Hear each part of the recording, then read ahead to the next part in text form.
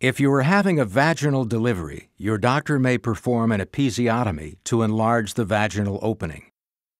During pregnancy, your baby grows inside your uterus or womb and is nourished by the placenta. When your baby is ready to be born, labor begins.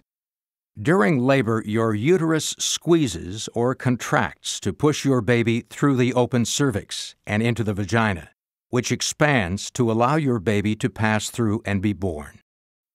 An episiotomy may be done in an effort to avoid spontaneous tearing during delivery if your baby is large or in the breech position, labor is going too quickly, or if instruments such as forceps or a vacuum extractor are needed to remove your baby from the birth canal.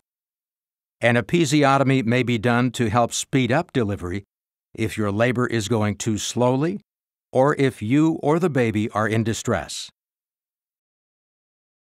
If you have not already received anesthesia before your delivery, your doctor will inject medication to numb your vaginal opening and perineum, which is the area separating the vagina and anus.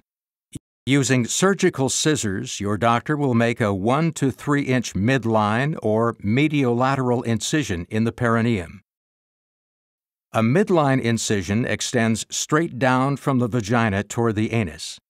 A mediolateral incision is made on an angle from the vagina in the direction of the anus. The benefit of the mediolateral incision is that it is less likely to tear through to the anus. The downside, however, is that it can also be more painful and take longer to heal. Once your doctor delivers your baby and the placenta, he or she will close the episiotomy incision with stitches. These stitches will be absorbed by your body and do not need to be removed.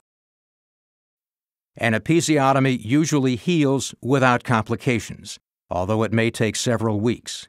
Within the first 24 hours, your nurse will likely help you apply ice packs to the stitches.